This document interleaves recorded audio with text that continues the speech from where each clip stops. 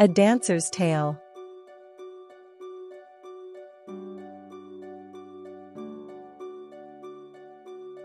Once upon a time, not so far away, a baby called Phyllis was born for ballet. Two people in love. Her mom and her dad could not have known yet what a dancer they had. When Phyllis was 4, she had us transfixed, impressing her teachers with ducky feet flicks. Before school and after, she danced every day. Nothing pleased Phyllis more than ballet. The world would soon see, when, only 15, she traveled to London to live out her dream. Far from home and her friends, she was starting afresh. The Royal Ballet School would soon be impressed. When she danced Swan Lake, it was fit for the Queen. After years pirouetting, it was time to be seen. She took to the stage, leaping, twirling about. With everyone smiling, they clap and they shout.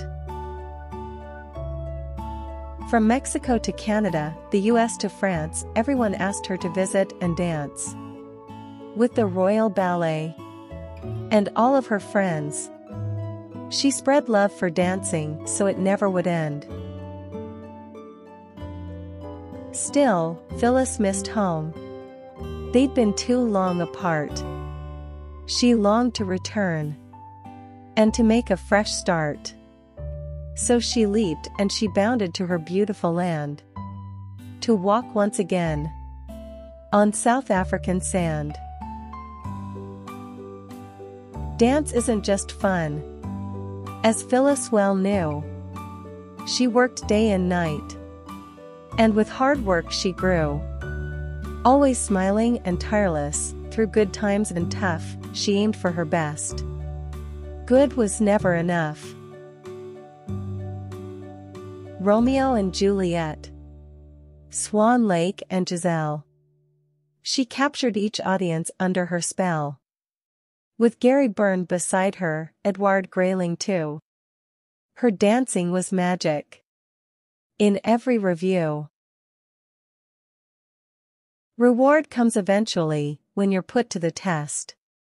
And one day South Africa would call her the best. Prima ballerina assoluta, greatest dancer of all. Her title forever. Phyllis wanted no more.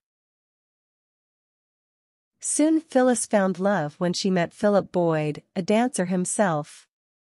They were both overjoyed. In love, they soon married, and together they'd dance. No match could be better when given the chance. They didn't have children, but never were sad, for they had a way to help all moms and dads.